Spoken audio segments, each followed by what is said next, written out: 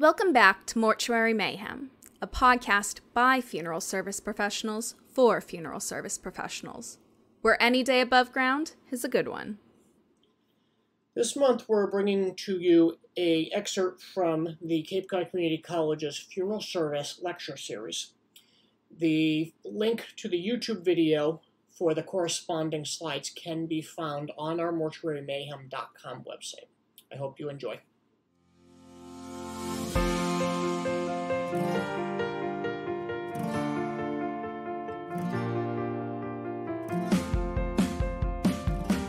Today, we're going to examine how we can be better funeral directors while working with the healthcare community as we dive into completing the medical section of the death certificate.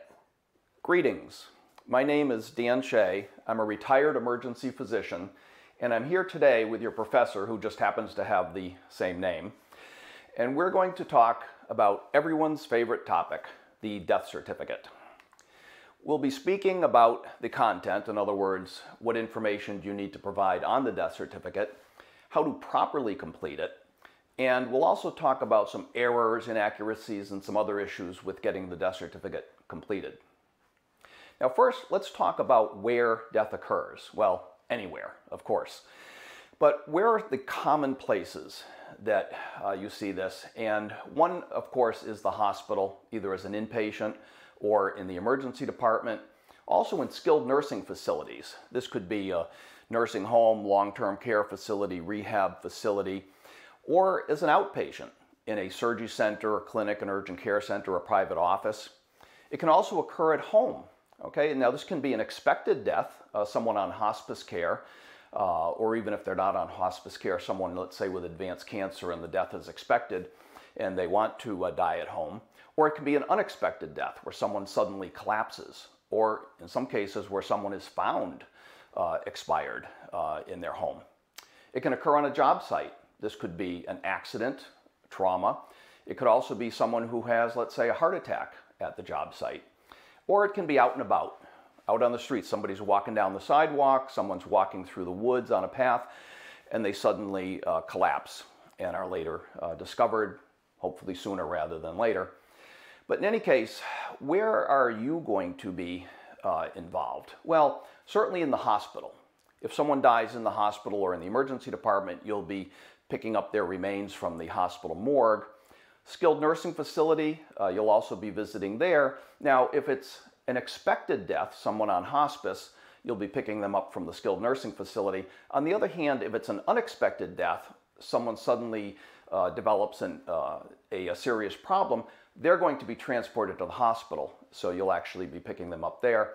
Outpatient, you'll basically never be picking someone up there or at the job site. Why? Because these people will all be transported to the emergency department. The first thing anyone is going to do is call 911.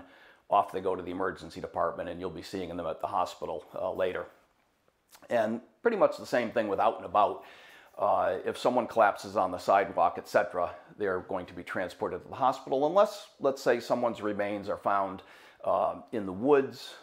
They've obviously been dead for a while. This then becomes a medical examiner case. All right. Now, who can pronounce death? In all 50 states, physicians pronounce death. Now, in many states, but not all, nurse practitioners and physician assistants can also pronounce patients and certify their death. In many states, but again not all, even fewer states, a nurse is able to pronounce a patient. Now this is only in very specific settings, and these settings, such as a nursing home, has to have a policy in this regard. But let's say it's an expected death, someone on hospice care, whether they die in the nursing home or at home, a nurse can then pronounce them in the sense that the nurse determines that they are dead and determines a time of death, but a physician must then fill out the death certificate and certify the death. Now, EMS. Paramedics and EMTs are not really able to pronounce death, but there are some cases where they can determine that the patient is dead and not transport. This would be someone with no pulses who has some other signs of irreversible death, such as rigor mortis, dependent lividity, which you see in the picture here, decapitation, transection, where someone's body is cut in half, or decomposition. In these cases, they determine death. They get medical control from a physician, usually over the radio, who then agrees with their assessment, and rather than transporting the patient to the hospital for care, they are transported, in many cases, directly to the medical examiner's office or to the morgue. What are the criteria for pronouncing death? How do we decide that someone is dead? Well, in the vast majority of cases, we just use clinical criteria, very basic. The patient is unresponsive to stimuli. What does that mean? Well, there's a number of different things you can do. You could just take a cotton ball and rub it on their eyelashes. Very, very sensitive. You're going to see some movement if the patient is still alive. You can also just press on their fingernail or their toenail. You can do a little rubbing on their sternum. You really don't have to do anything more aggressive than that. Generally, you're going to get some kind of a response if the patient is not dead. Also, their pupils are fixed and dilated. So you look at their pupils, they're dilated, they're large. In other words, you shine a bright light in and there is no movement. Normally, the pupils should constrict, but there is absolutely no movement. They also have no pulse, no respirations. And when you listen with a stethoscope, which is auscultation, they have no heartbeat or lung sounds. Now, what else can we do? Usually this is enough, especially if it's an expected death. Let's say someone in the hospital with cancer or on hospice. Usually this is all you really need to pronounce death. Now, if the patient is in the emergency department or in the ICU, they're going to be on a cardiac monitor. You can either wheel in a machine and get a 12-lead EKG, or you have them on the monitor. As you see here, this is a normal heartbeat. Usually before death, they're going to have some severely abnormal heartbeats.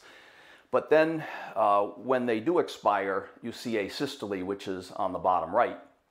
Now notice that it's not a flat line, even though we call it flat line. It's not a flat line like you would draw with a ruler. There's a little bit of variation there, but this is basically flat line. By the way, asystole, when you put the word, or I should say, when you put the letter A in front of any word, it means none or without. Systole refers to the beating of the heart, the squeezing down of the heart muscle. So it basically means without beating, or really in this case, without electrical activity, because that's what the EKG is measuring. Something else we can do now, probably about 15 or 20 years ago, we started using bedside ultrasound in the emergency departments and in the ICU, and sometimes other places in the hospital. So nowadays, most emergency departments are going to have at least one, if not more than one, bedside ultrasound machine, which looks somewhat like a laptop on wheels with some probes attached. And what you do is you bring this into the bedside, you place the probe on the patient's chest. It's actually very easy to see the heart. And it looks like the picture on the left where you see the right and left ventricles, the left atrium, and then the outflow tract, which is the beginning of the aorta. Now, that part doesn't really matter. The important part here is that you see the heart beating. What you see in that picture there, you'd actually see movement. You would see it beating if the patient was still alive. And you can actually see a little blood flow growing through as well. On the other hand, if the patient is dead, it looks like the still picture. There's no movement, or there might be a little bit of quivering, but there's no organized movement. And we do this all the time now in the emergency department, pretty much for every cardiac arrest. There are other things you can do. These are rarely needed, but this would be, let's say you have a young person who's been in a coma for a long time. You're thinking of taking them off the respirator and letting them die naturally, but you need to know if they're brain dead. And so these are some tests you can do. One would be just the old EEG, or the brainwave test, where you put monitoring electrodes on around the skull and look for brain waves, brain activity. You can do a nuclear medicine brain scan, which is really looking to see if there's any blood flow to the brain. And if there is no blood flow, obviously the patient is brain dead. The apnea test, apnea means without breathing or without breath. So with the apnea test, this would be somebody on a ventilator. You stop the ventilator, and then through both observation and also through measuring oxygen and carbon dioxide, you determine whether they're able to breathe on their own. And another one would be an auditory brainstem response. What this does is you put a little device in the patient's ear. It sends out a series of clicks. Now, the patient's in a coma, so they're not going to be able to tell you if they hear anything. However, using monitoring electrodes, you can tell if the brainstem is receiving a signal, which is what you see on the left. You would see this electrical activity in the brainstem as a result of that little clicking sound. On the right, there is no activity in response to the clicking sound, which would indicate brain death. And there are a few other tests you can do as well, but again, these are rarely necessary. And if all else fails, you can always go back to the tried and true method. The only problem here is you have to have somebody sitting there who's listening for the bell. All right. Now, let's talk about completing the death certificate. First of all, nowadays, most states, not all, but most states use the electronic death registration system. Most of my career, we used a paper death certificate. Now, in Massachusetts, around 2014 is when we switched from the paper record over to the electronic system. But regardless of whether they use paper or the electronic system, all states collect basically the same information. Here's a copy of the old paper form that we used in Massachusetts. And if you looked at each state, whether it's electronic or paper, it's basically the same information that they are asking, maybe with some very minor variations. So also, before we get into what goes on to the death certificate, let's talk about pronouncing versus certifying. Okay, so the person who pronounces someone, whether it's a physician or a PA or a nurse practitioner, determines that the patient is dead and determines the time of death, which might be the time that they see them, or it could be the nurse says that the person was found unresponsive, say 20 minutes prior to that, and that may be used as the cause of death. But in any case, this person determines that the patient is legally dead, but doesn't necessarily certify that the patient is dead by filling out the death certificate with the cause of death and so forth. Now, the attending physician, the person who is in charge of the patient's care, is the one that is responsible for certifying the death by completely filling out the death certificate. Now, how would this work as far as the pronouncing versus certifying physician, who may be the same person? But let's say that you are admitted, or someone is admitted to a certain physician, and it's an expected death at 2 a.m., but that physician is home in bed. The physician who's in charge of that patient will be called, but may call a physician who's already in the hospital, an emergency physician, a hospitalist, and say, hey, listen, can you do me a favor? Mr. Jones just expired down in room 312. Would you mind just pronouncing him, and I'll take care of everything else in the morning? And you say, sure. It only takes a few minutes. You go down, you pronounce him. You write a little note in the chart certifying that the patient is legally dead and the time of death. And then the attending physician, the one to whom the patient is admitted, comes in the morning and completes the death certificate. Now, in other cases, the medical examiner, or in some states the coroner, will investigate certain types of death, and basically that would be the person who ends up certifying the death by filling out the death certificate. Now, in the emergency department, every single death goes to the medical examiner. At least we call the medical examiner on every death. That doesn't mean that they always accept the patient, and in fact, most of the time they don't. But if it's any sign of foul play, if you have any concern about homicide or suicide, if there's any concern about abuse, such as child abuse, spousal abuse, elderly abuse, if it's an accident, trauma, or if it's a young person with an unexpected death, let's say it's a 45-year-old who suddenly collapses and has a heart attack but has no history of heart disease, even that case, the medical examiner will accept. And of course, any death in a child, they will accept. But the vast majority of cases, at least in the emergency department, do not meet those criteria and are not accepted by the medical examiner. All right, now let's get to the death certificate itself. The death certificate has two basic sections. There's the demographic section, and that's filled out by the hospital admissions clerk, or let's say it's the case of a private physician and their patient died at home. It could be the clerk in their front office who registers patients will fill out this section. And then the funeral home also fills out part of the demographic section. And then the second section is the medical information section. This is the part that's filled out by the physician or by the PA or the NP, the nurse practitioner. It could be the patient's primary care physician or the attending physician in the hospital, the emergency physician, or as I mentioned before, it could be the medical examiner or the coroner if there's any, if they meet certain criteria such as suspicion of foul play and so forth. All right, so the basic demographics is essentially the patient's name, their address, their date of birth, ethnicity, occupation, etc. A lot of this is just collected for statistics, which is sometimes used in studies and so forth, but all states collect this basic information. And then the funeral home also needs to fill out a section, essentially the name of the funeral home, their license, but also the disposition of the remains. Will there be a cremation? When and where will the patient be interred?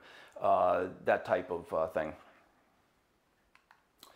Now, the medical information, again, is the physician's responsibility. And believe me, physicians are not very good at paperwork, so this is where a lot of the problems end up occurring.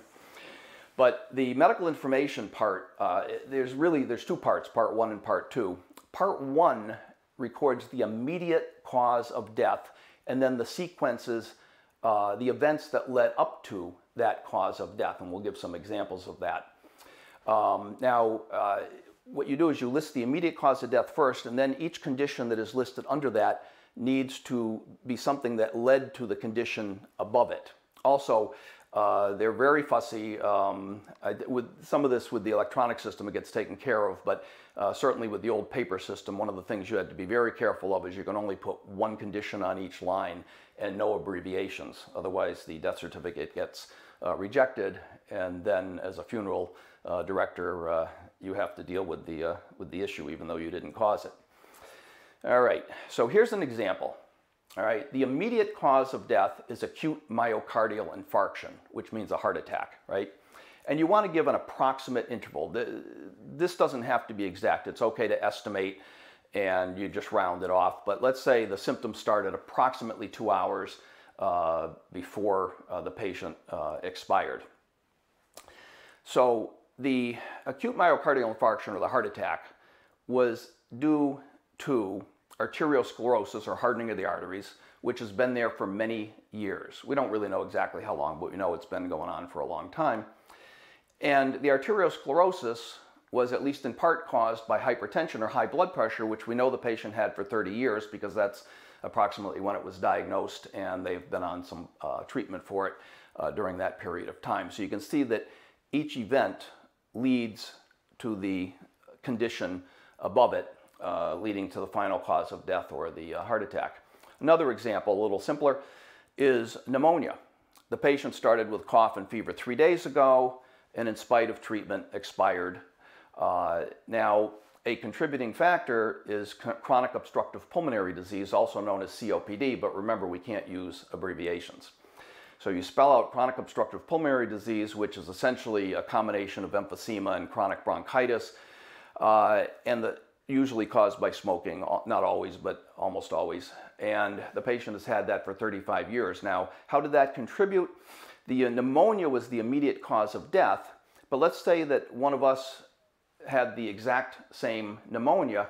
We most likely would have survived it with some antibiotic treatment. However, this patient with severely damaged lungs from lifelong smoking and the COPD was not able to fight off the infection, so that the COPD contributed to the death by pneumonia. All right, so causes of death, it's not an exact science. Medicine in general is not an exact science. So if you have two different physicians who were to fill out the death certificate on the same person and then compare them, you might, in some cases, you may find that each of them chooses a different cause of death, especially in a complex case. There is some judgment involved here. It's not always clear. The other thing is, especially as you get into older patients, the death can occur from the combined effect of two different things. In other words, organ failure of two different systems. Well, which one really caused the death? Was it the liver failure or was it the kidney failure? It was really a combination of the two, but you essentially have to pick one.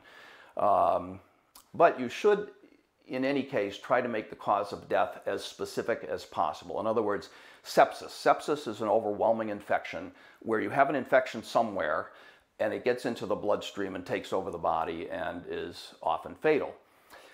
But you don't really want to use sepsis as the cause of death because it's not specific. Where did the sepsis come from? Now you can say sepsis secondary to pneumonia, which then got into the bloodstream, or sepsis secondary to pyelonephritis, which is a kidney infection. That's acceptable because it's more specific. Now, the other thing is, I already mentioned organ system failure.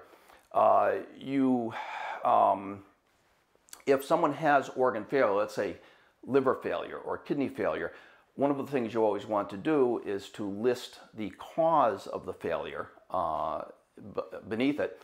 So if someone died of kidney failure, renal failure, which is kidney failure, then you would list type 1 diabetes mellitus, which the patient has had since they were a child, which led to the kidney damage and therefore the kidney failure.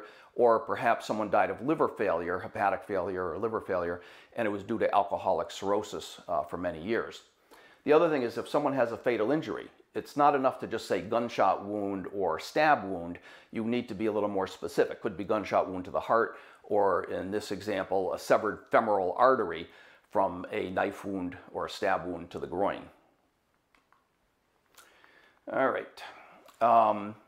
Now, if you look at general guidelines from the CDC for the entire country, it will say that it's acceptable in some cases when you're not sure of the cause of death, and we'll talk a little more about that later. But it's okay to use words like possible, like possible heart attack or probable something. Or in some cases, you can even say unknown cause of death. Honestly, in Massachusetts, I've never seen that as being acceptable. It's very strongly frowned upon and may even cause the death certificate to be rejected, but at least theoretically, you may see something like that on a death certificate. All right, now that was part one. So part one was the immediate cause of death, followed by conditions leading to that immediate cause of death. But the patient may have other conditions. Could be chronic alcohol abuse, chronic smoking, recent pregnancy that may have contributed in some way, or some injury or past surgery. So this is where part two is almost like the junk drawer, where any other conditions that the patient had that you feel are worth mentioning but didn't really fit into part one, you throw into part two. And here you can put as many diagnoses as you want in any order. It really doesn't matter. So in this case, long-term smoker and diabetes mellitus, that actually applies to both of the examples that we already gave. Smoking leads to heart disease and of course leads to a heart attack, and diabetes also leads to heart disease. Smoking leads to COPD and makes someone more prone to pneumonia, but diabetes, although it may not lead to the pneumonia, it affects your immune system and makes it harder for you to fight off the infection. So these at least indirectly contributed to the cause of death and are worth mentioning. Now there's more to part two.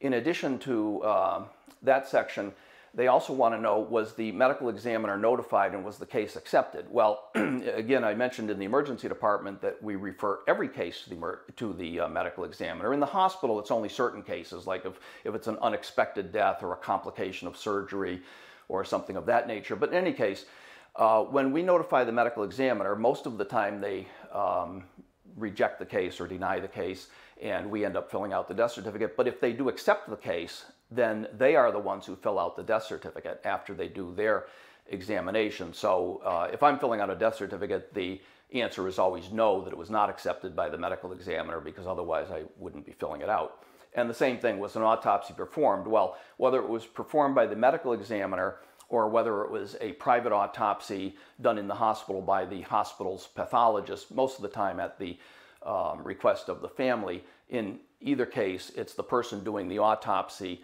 who's going to be filling out the death certificate after they complete their exam. It also wants to know the manner of death, whether it was natural, a heart attack or whatever, or was it some kind of accident or trauma, homicide, suicide. And again, unless it was natural, most likely it's going to be the medical examiner who is taking the case and filling out the death certificate. Also, if there is an injury, They want more specifics. Where did the injury occur? When did it occur? Was it at work or at home or just out on the street? And how did it occur? And of course, the date and time of death. And then the physician or the PA or the NP who is signing needs to supply their name, address, and their license number. All right. So that's the information that we need to supply on the death certificate. Now let's talk a little bit about inaccuracies. And I've seen widely varying estimates on this. And I've seen 30 to 50% of death certificates contain inaccurate information. I've even seen estimates of up to 80% in certain locales. I think one of the things I want to just mention here is, you're in college now. One of the things you want to learn in college is how to think critically, how to read critically. What do I mean by that? What I mean by that is don't just accept anything at face value. Always know the source. So I'm giving you this statistic. What you would want to know is, where did I get that? Did I get it from a reliable source? The CDC or NIH, National Institutes for Health, are generally reliable sources. Certain journals are considered very reliable sources, etc. But even if it came from a reliable source, don't just accept it at face value. There may be some inaccuracies. The other thing is, what does it mean? It says 30 to 50% contain inaccurate information. Well, is all of that important? Or is a lot of it minor? So you really want to break it down and find out a little bit more detail, and just take all statistics with a grain of salt, because most statistics, there's some built-in error. It doesn't mean that they're not valid, but don't take anything just at face value exactly as it's presented. Always do a little more investigation and think about things a little bit more. All right, so what are the causes of inaccuracies? Well, lack of training. Well, I was in medical school almost 45 years ago, and I received really no training like anyone else, and I don't think it's changed today as far as I can tell. Basically, you're a resident or even a medical student. You're a medical student on a service in the hospital with residents. Someone dies, the resident says, here, it's time you learned how to fill out a death certificate. They might give you a 30-second blurb on it. You fill it out, show it to them, and they say, oh yeah, this looks good. Or maybe they make a little change or two, and off you go. And that's how you learn how to fill out a death certificate. There really should be a little bit more training on it, to be honest with you. There's more intricacies to it than that, but that's what most people get. So it's kind of on-the-job training. Also, the inaccuracies are attributed to some lack of experience. In other words, a lot of times in an academic hospital, certainly it's going to be a resident, someone in training right out of medical school, who's filling out the death certificate, and they haven't had that much experience yet. Unwitnessed death. This is a big one for the emergency department. Let's say you have an 80-year-old, heart and lung disease, but he's been feeling okay lately, no complaints. He goes down to take his afternoon nap. 3 hours later, a family member goes to wake him up for supper, and he's unresponsive. They call 911, the paramedics get there, they find that he is flatlined. Basically, he's clinically dead, but they do what they can, start CPR, intubate him, and so forth, bring him to the hospital, where we also find that he is still in flatline and pronounce him dead.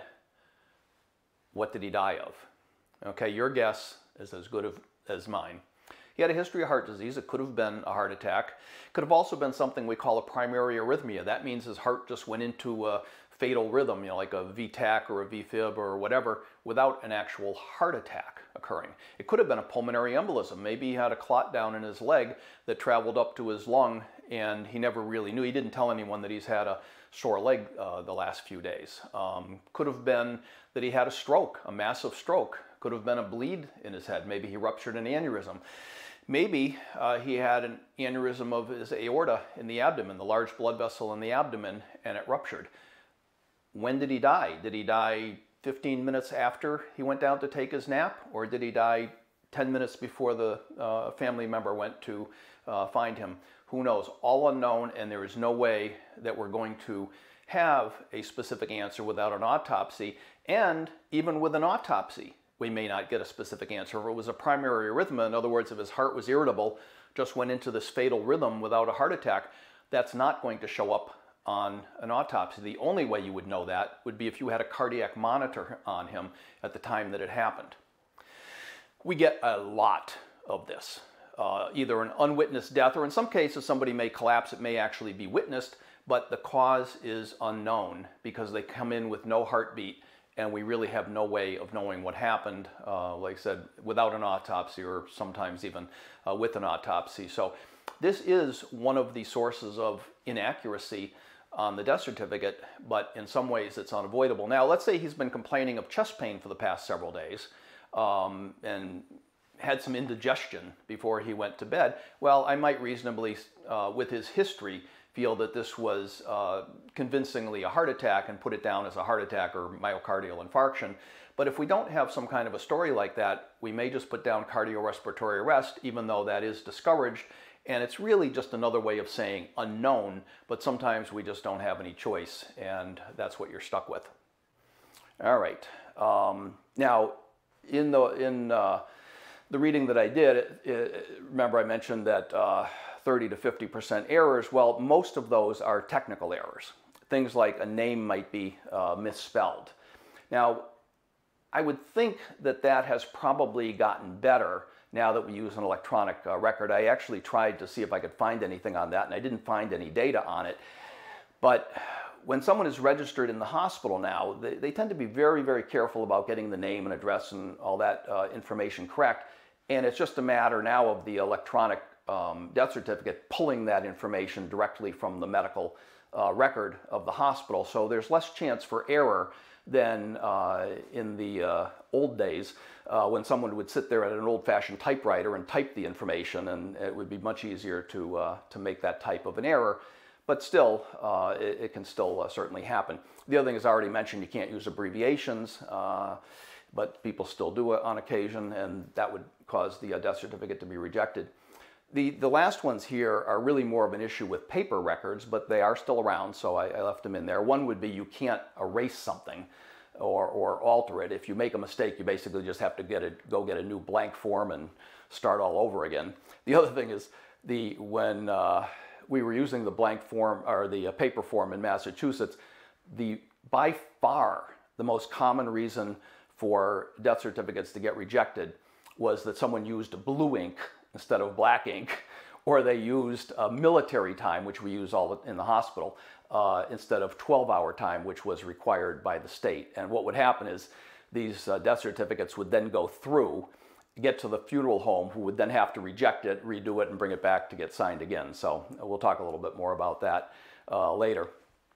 Another source of error is listing the mechanism of death as the cause of death. Well, what do we mean by that?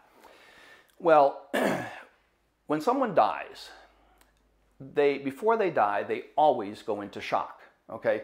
Shock is basically just where your heart, for whatever reason, and there's a lot of different reasons, but for whatever reason, your heart is not able to pump enough blood, oxygenated blood around to keep the tissues and the organs functioning and alive.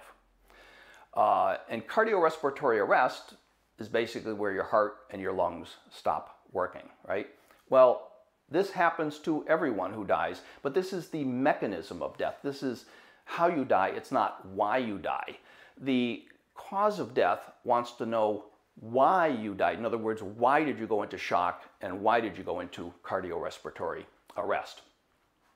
Now, since I mentioned shock, I will just mention, though, that you can be a little bit more specific. Anaphylactic shock is shock from an severe allergic reaction, such as a bee sting or perhaps a peanut allergy. Cardiogenic shock is basically, we also call it pump failure. It's where your heart is so weakened and so damaged that it's not able to adequately pump blood.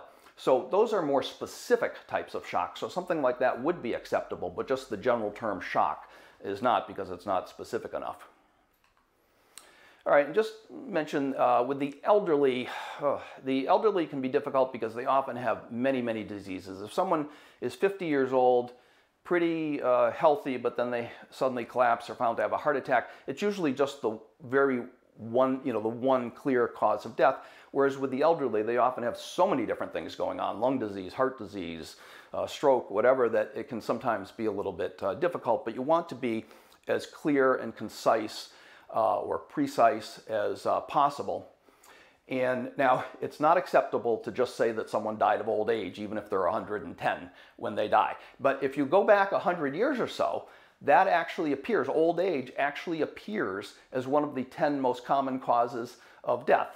But that was then, this is now, it's no longer acceptable. You have to be more specific. Also, I already kind of alluded that sometimes there's multiple things going on, and sometimes it's not entirely clear which of those is the one that specifically causes death, but you just have to do the best you can and try to pick one. And again, this is where some of the variation may come in. If you had two different physicians filling out the same death certificate, one of them might choose one condition and one might choose the other. Doesn't mean that one is right and one is wrong. They're probably both equally right. It's just a matter of judgment. You can also mention multiple system failure. When an organ fails, such as, let's say you have liver failure, it is very often accompanied by failure of other organs, in this case the kidney. Liver failure and kidney failure go together all the time. There's even a term for it, hepatorenal syndrome, liver-kidney syndrome. So which one actually causes death, not always clear, but the point is you can put multi-system failure, could be 2, 3, 4 different systems in part 2, but you should specify which of those systems are the ones that were failing. All right, in infants, kind of similar. You want to be very clear. Sudden infant death syndrome is an acceptable cause of death, even though the cause of it is unknown. But you do want to try to be as specific as you can, and it can be somewhat difficult in infants as it is in adults. Now, if it's related to prematurity, you need to be a little bit more specific than that. In other words, hyaline membrane disease is lung disease that occurs when lungs are immature. So you do see it in premature infants. Their lung is lacking something called surfactant, makes it difficult for them to breathe, and it can be fatal. So you can't just say prematurity. What you want to say is hyaline membrane disease due to prematurity of 28 weeks.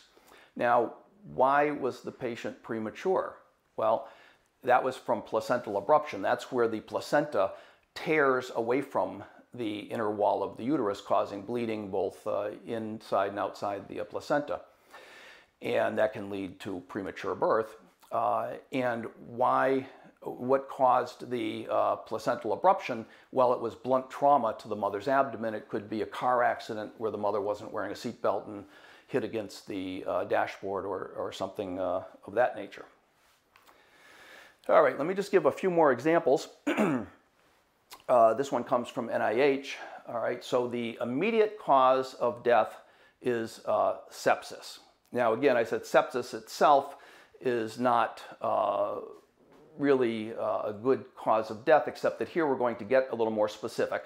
Okay, so we're going to say that the patient went into sepsis 24 hours ago. In other words, they dropped their blood pressure and so forth, kind of went into shock from the sepsis 24 hours ago. But they've had this necrotizing pneumonia. That means a pneumonia that's kind of eating away at the lung tissue for the past 5 days. Well, why did they have this very, very aggressive pneumonia? Well, 2 years ago, they developed an empyema. An empyema is a pocket of pus in the lungs. And usually you can't get rid of it. It just kind of sits there, it gets walled off, and it just kind of sits there and most of the time just minds its own business. But it can, sometimes cause some issues. So what happened is the person has had this empyema for 2 years, but it probably leaked into the rest of the lung and caused this necrotizing pneumonia. Now, what caused the empyema? It was a knife wound to the chest around the same time, probably a dirty knife wound, which then caused this infection, which got sealed off and they couldn't get rid of. Now, part 2, the person also had type 2 diabetes, which weakens the immune system and made it more difficult for them to fight off this pneumonia.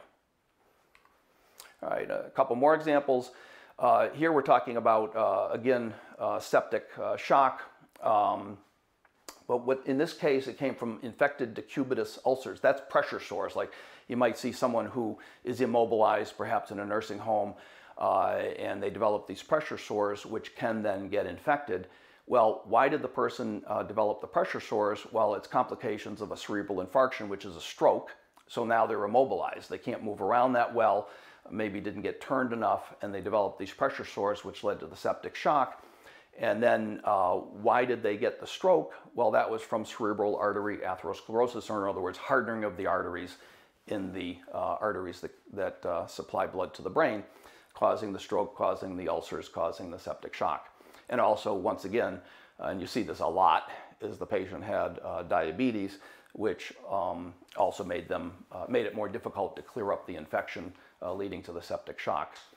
And another example here, in this case, the patient died of pneumonia, secondary to malnutrition, probably just very, very weakened state, and they weren't able to clear their lungs of bacteria and ended up getting a pneumonia. But why did they have the malnutrition? So in this case, some information is missing. You know, you need to, it could be a lot of different things. I mean, it could be an eating disorder, it could be from cancer of the bowels, where they're not able to eat well. There could be a lot of reasons for the malnutrition, but you need to supply that information as to why they developed the malnutrition, otherwise it's incomplete. And the last example here, in this case, it's a 68-year-old man who developed a liver cancer. Hepatocellular carcinoma is liver cancer, right? And was started on chemotherapy. Now, 3 months later, he got admitted for both a essentially liver failure. His liver was failing, the function was decreasing. But he also developed a blood clot in his left thigh. Okay, now as long as the blood clot stays in his left thigh, it's not doing any serious harm, but he gets admitted to the hospital, being treated for the liver failure and also being treated on anticoagulants or blood thinners, if you prefer, for the blood clot in the thigh. However, 3 days later, the blood clot breaks off from its place in his thigh, travels to his lung, causes a pulmonary embolism, and he dies 30 minutes later. All right, so what's the immediate cause of death? I mean, he has liver cancer. Did he die of cancer? No. What he died of was the pulmonary embolism. That was the immediate cause of death. And the reason that he got the pulmonary embolism is because he developed the thrombosis or the blood clot in his left thigh. Why did he develop the thrombosis in his left thigh? Well, at least in part, it was due to his liver failure, which immobilized him. He probably wasn't able to move around very much, and probably sluggish blood flow, etc., leading to the blood clot, which led to the pulmonary embolism. And why did he have the liver failure? Well, it's from the liver cancer. So I think you get the picture at this point. Alrighty. Now, we're done with the technical aspects of filling out the death certificate. But there are other issues. And let's say a death certificate is not filled out properly, or maybe is not filled out at all. Well, you're not the one who caused the problem, but as a funeral director, you're the one who gets to deal with it, okay? Because now you have to chase down the physician and get them to do their part. And physicians hate paperwork, and it's not always an easy thing. But there are some little, I think, tricks that you can do to make this a little bit of an easier process. But unfortunately, you are the one who is stuck with this. Now, for much of my career, I was the medical director of my group, so I know a little something about managing physicians. It is not easy. Physicians are very independent. They don't like to be told what to do, and they absolutely hate paperwork, and they don't want to be told that they have to fix something on a form. In fact, dealing with physicians is very much like herding cats. Even if you're a physician, it's difficult to deal with them. So I do realize that this is not easy. Now, don't get me wrong. Most physicians are very nice people. If you had a physician as a neighbor, you'd probably get along great with them. You would find that they were very laid back and down to earth and friendly. But you're dealing with them when they're at work, and you don't really know them on a social basis, so it's a whole different situation. You know, they're extremely busy. They're getting pulled in 10 different directions at once. They're an hour behind. And this, you know, when you come in and want them to sign the death certificate, it's just a nuisance. It's one more interruption of many, many, many interruptions that they're getting throughout the day. Now, I'm not saying this as an excuse, because it is their responsibility to fill out the death certificate. They need to do it. So I'm not excusing them. They need to take care of this. I'm just kind of giving more of a explanation as to why it may not always be easy. So when you do come in to approach the physician, you may get this, but what you really want to do is turn this into this. How do you do it? Well, there's no magic to it, but this is something that I've tried to go by my whole life, okay? If you want someone to do something for you, make it as easy as possible for them to do it. It not only helps them, but it actually helps you as well. And this is not just in this situation with the death certificate. This is with everyone. Let's say I have someone coming by to clean my furnace tomorrow, service my furnace. I'm going to go down tonight and I'm going to move anything that is anywhere near the furnace. I'm going to move it out of the way so that when the technician comes in tomorrow, he's going to have a nice clear area to work in. It's going to make it easier for him to do the good job that I want him to do. It's going to make his day nicer, but it's also going to make things better for me as well. And you know, the other thing is with the death certificate, it's not just the physician you're dealing with. You're going to be dealing with their front office, with the registration clerk, with the nurses. You're going to be dealing with town hall, with the clerks in town hall. You're going to be dealing with colleagues in other funeral homes, excuse me. And you want to apply this throughout. It really does make your life much easier and makes it easier for you to get things done. So how does this apply? Well, let's say you need to have a physician. Let's say you have a death certificate with an error on it, or in some cases you just don't have one at all. Before you go to the physician, make sure that you have everything filled out on it that you possibly can, so that all the physician really needs to do is just sign it and they're done. Try to make it convenient for them, okay? Whether you're dropping it off at their office and you'll pick it up at the end of the day, whether you're going to meet them at a nursing home or meet them in the hospital. If you're going to meet them in a nursing home, find out when they're going to be there and perhaps get there 5 or 10 minutes before they do so that you can catch them as they're coming in the door before they get really busy you know, with their patients, and now you're interrupting them in the middle of writing up a chart or whatever. So just in any case, just try to make it as easy for them as you possibly can. Okay, that goes a long way. The other thing is just be pleasant, be courteous, be professional, empathetic. In other words, what do I mean by empathetic? You know, you see the physician say, listen, I'm really sorry to bother you with this, but you know, I know you're busy, but I just need this signed, okay? So show a little sympathy for their busy day, even though you're also having a very busy day and your day is being interrupted, but show that little empathy. And do the same thing for the town clerk, okay? Or for the nurse in the office, etc. Be professional too. Look and act the part. I used to tell the younger physicians, when you go into the emergency department, you are on stage. And this is true of the nurses and everyone else. You're on stage. Everyone is watching you all day long, even if you don't think they are. So you need to look and act the part at all times. And that goes the same for you. Look and act professional. And again, just be pleasant and courteous. The other thing is, you know, it may not always be possible, but in some cases you can develop a little bit of a personal relationship with people. Okay, let's say the town clerk. You notice that she has a picture of a teenager on the desk and he's wearing a uniform of an Eagle Scout, and you say, oh, is that your son who's an Eagle Scout? That's a great accomplishment. And just stop there. You don't want to get into a long conversation, you know, especially where you're doing most of the talking, but you just stop there and give them an opening. And she may say, oh yeah, I'm so proud of him. His father was an Eagle Scout, etc. Next time you come in, she's going to remember that, okay? You can even do that with physicians, probably to a lesser extent, but let's say as an emergency physician, we had to get physicians, primary care physicians, surgeons, specialists, to do things that they didn't necessarily want to do. Now, if they were on call, they basically just had to do it. If I said, hey, you have to come in and take care of this patient, they didn't have any choice. But sometimes they were doing us a favor. Let's say that I had a patient who needed to see a specialist and was extremely anxious, and it wasn't that urgent, but I know if they call the office, they're going to get an appointment in 2 or 3 weeks. I might call the specialist and say, hey, listen, can you do me a favor? I have this patient here, very, very anxious. Can you get him in anytime soon? He says, sure, I'll put him in at the end of the day tomorrow. Now, I get off the phone, and this has happened to me a number of times. I would have a younger physician say to me, how did you get him to do that for you? I asked him something similar a week ago, and he said no.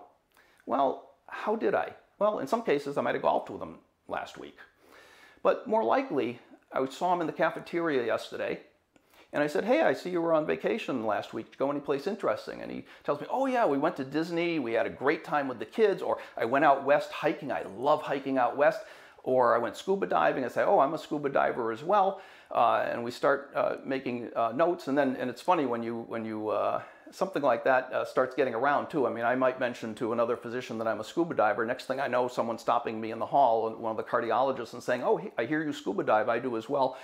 So this is how you develop the personal relationship with people, so that when you call them and ask them for a favor, you're not just somebody that they only talk to when there's a problem. You're someone who's a colleague and a friend, someone they have something in common with, and they're much more likely to do you that favor.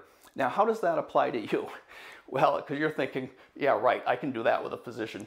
Well, no, I mean, I'm not naive. I know you can't do it exactly the same way that I did, but here's what you could do.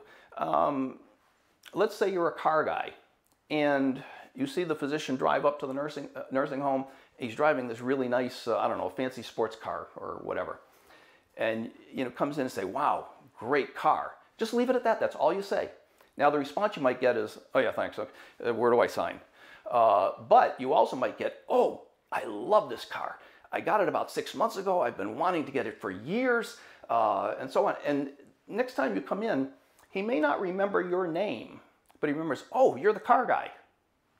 And he's more likely to be pleasant and say, hey, where do I sign? Let me take care of this for you. Okay, things like that. It does work. Now, some of you, the cynical ones, are saying, oh, he's telling me to brown nose everybody. No, that's not what I'm saying. You have to be sincere, okay? You have to actually enjoy interacting with people. Otherwise, you just come across as phony. But just, and be yourself. Don't try to do things the way that I would do it or the way somebody else would do it. Do it your way. But just be pleasant, be sincere, maybe make a little personal connection with people, and believe me, it will go a long way toward making your life more pleasant. If you follow those suggestions, hopefully this is the reception you will get rather than the opposite. Well, my little friend here tells us that our time is up. If you have any questions, I would be happy to try to answer them. Just forward them to your professor, and they'll find their way to me, and I'll do the best I can. Hope you enjoyed this. I hope it was helpful. Thank you very much for your attention.